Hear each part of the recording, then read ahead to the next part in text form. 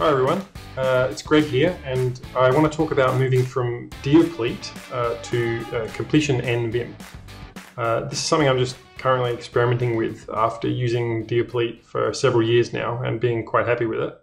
But one thing that it doesn't have, which seems non-trivial to get working, is the ability to show a preview of the API information related to the completion that you currently have selected in the completion menu, like you can see here in their little demo. So last night I gave this a try, and it looks pretty promising, to be honest. So what I'm going to do in this screencast is just give you a quick kind of try before you buy kind of demo of what it looks like. I'm not going to show you how to set it up because it's explained pretty well, I think, in the documentation here. I will show you what settings I have, but if you want to actually try it for yourself, the way to go will be to read the README, I think. So if you do that, you're going to need a couple things. You're obviously going to need this plugin itself.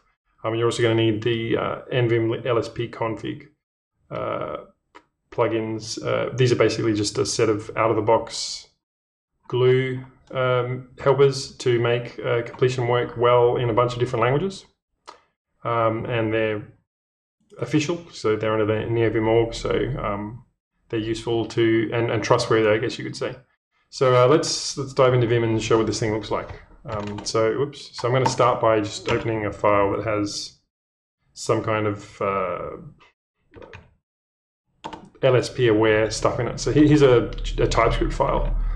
So nothing's really changed with respect to showing things like API information here. So that I hit my Shift K hover binding there to show that. So if I want to see what this does, I can.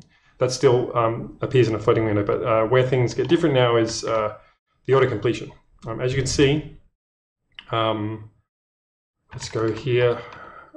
It works and it shows API preview in a floating window. So that's basically the missing feature that I wanted. But everything just basically works.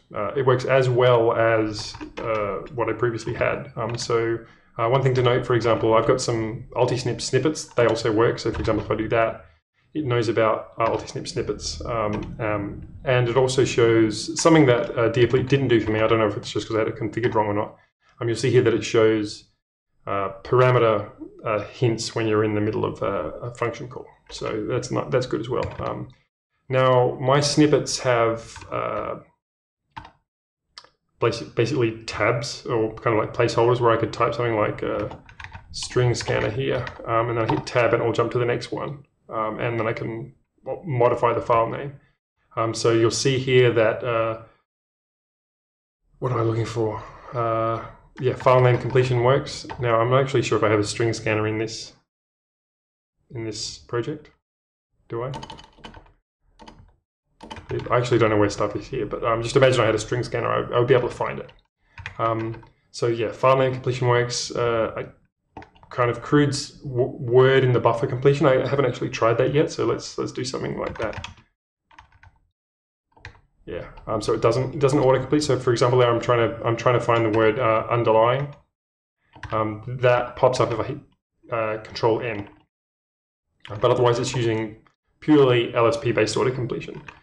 So one thing to bear in mind about this is the preview windows can be pretty big, and that can be a little bit distracting. Let me find another one that was a good example. So this one here, or maybe not that, read file. Let's go here to the usage site that I was at before. So these are pretty big, right? So they can get in the way a little bit, and that, I don't know why that one didn't get dismissed. Let's try that again. So this is not auto-completing right now. What's going on? Does not. Oh, because it's promises. Read file. So show me some info. One thing to bear in mind about this is because I'm screencasting, I've got the font set really large. And in a real scenario, you're not going to necessarily have it set that large. So let's make it a little bit smaller. So it's not quite as insane as it looks in the screencast. So I think that's roughly where I had it. All right, so that's the demo of the thing in use. Let's look at setup.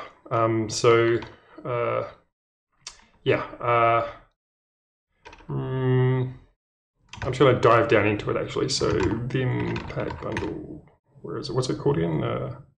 Completion something? Yeah, so in here, I have the plugin installed, as you can see here, under .vim pack bundle opt, so that I can load it at will and disable it at will from my vimrc. But this is just a Git submodule, right? Likewise, you can see I've got a bunch of other plugins here that are all Git submodules. The Nvim LSP config is also a Git submodule. And so basically in my vimrc, you'll see, let's find completion.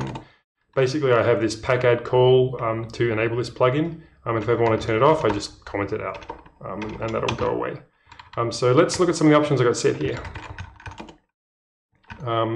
So this one is the most complicated one, which to be honest, I'm not even really sure that I've got it set right. But basically, you can get completion nvim to try different completions in order, and you can manually skip between the completion sources by hitting a hotkey, or you can have it fall back to the next one whenever it fails to find a match. So what I'm trying to do here, and I'm not sure if I'm doing it correctly, is in the default case, we always try to get the completion from the LSP engine if there is one.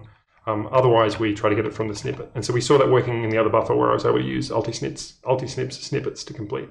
The other thing that I've got here is I try to do path completion whenever the cursor is after a slash. So I think that's working, but I'm not totally sure. These other two are just part of the default setting that you would get here. Really, this line here, which I'm going to delete just to make it clear, that's what the default looks like. And what I did was I added that line. And I'm not really sure what these two lines do. The other thing I did, obviously, was enable Multi-Snips integration. Finally, I changed the matching strategy to include substring matches and fuzzy matches, because without that, this kind of thing wouldn't work. So for example, I might do let g comp trig and narrow it down to completion trigger character, but without fuzzy, obviously that doesn't work, but it does with fuzzy. So the other thing is trigger on delete. So for example, that might be something like, I've got a value here. By default, trigger on delete is off. So if you start hitting backwards, you don't actually get a completion menu. In the README, it says it's off by default because it can be annoying, but as far as I can tell, it's more annoying not to have it, so I've got it on. So those are all the settings I've got. Then I've got, let's see what, maybe not there. I've got to just remember where I've got this. Is it auto commands, autocomplete? Yeah. So I've got some stuff set up here that, as far as I know, not sure how much of it is still necessary. My Multi-Snips config just remains exactly as it was before. Down here, I already had these four lines to control what happens depending on whether or not the pop-up menu is visible. So I haven't tested whether any of these are still necessary, but at least things seem to be working okay with them. And the one that I added was this. That basically means that I can do stuff like, let's see how smart this is. Yeah, so I can use tab to go through the list and shift tab to go back through the list. So there are those things. Then I think I've got some stuff under Lua, LSMP. Is it here? Yeah, some stuff under the LSP config here. So the key point is, well, actually, I was going to say the key point is when you attach to a buffer, you have to tell this thing to run. And so the docs say that you can basically call it in your unattached callbacks. So basically, for example, when I'm using a ClangD-powered autocomplete, I'm going to call my unattached function. Same when I'm using the Lua LSP, and likewise a camel or reason, and then TypeScript down here. So they all call this unattach function, which is apparently not in this file, which seems wrong, but there it is. And one place you could put the initialization for the completion nvim would be right here, so that it's always called whenever you attach. But I also want it to work in buffers for which there is no LSP, so I've actually put it somewhere else. So I think it's under auto commands. There we go. Yeah, so went to auto commands. So do this thing here, buff enter. So this little Lua function is going to get called every time I enter a buffer, and basically I added this line here. So it requires the the completion plugin and just calls its onAttach helper, and it does some setup. I don't even know what it's doing, but you need to have this to make it work. But as I said, in order to have this work in buffers that aren't necessarily LSP backed, like for example here I've just got an empty text buffer, I still want my completions to work, so we have them working there basically. So that's really all the setup I had to do as far as I know. As I said, this is not intended to be a guide for you to set up this on your own machine, because everyone's machine is different. You should just follow the steps in the README. But it's intended to illustrate how little configuration you really need to make this work. So the only other setting that I recently made, which is not actually related specifically to this, it's only kind of tangentially related, is I turned on transparency in the pop-up menu, because I found that with, if I go back to a file where I have some auto completion options again, let's get out of here again, let's go. If I'm looking through this, it was a little bit overwhelming to have not only the menu but also the preview there. And so I just wanted to make it a little more subtle, and to be honest, I probably want to tweak the colors a little bit more to make it more readable, because this preview window doesn't necessarily stand out enough. It blurs in with all the other text, and I want to see if I can fix that. But basically, yeah, I wanted to turn on a little bit of transparency in the pop-up menu, and so I don't know exactly when that was added to Neovim, but you can do feature detection as always to see if something is there. So just switch blend. So PUM blend, that stands for pop-up menu blend, value between 0 and 100. 10 is like mostly opaque, 100 would be like totally transparent. And then there's Win blend, which is for floating windows. So I've got that set to 10 for both. And the other place I've got stuff happening is in my color callback. So basically, I've got this auto command somewhere down here. Yeah, I periodically check the color scheme for like various reasons. I've got this function. And one of the things this function does is just tweak the colors a little bit to make sure everything's right.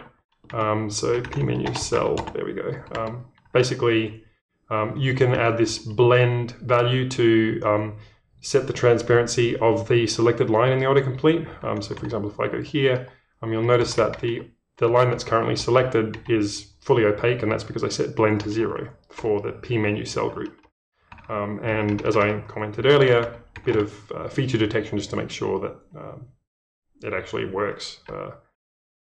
What did I do here? Yeah, make sure it's actually available in Vim before you call it. So I think those are all the things to talk about here. So if you're interested in trying this plugin out, like I say, check out the README. I will put links to it in the description, and I hope that's useful. And I'll see you again soon. Bye.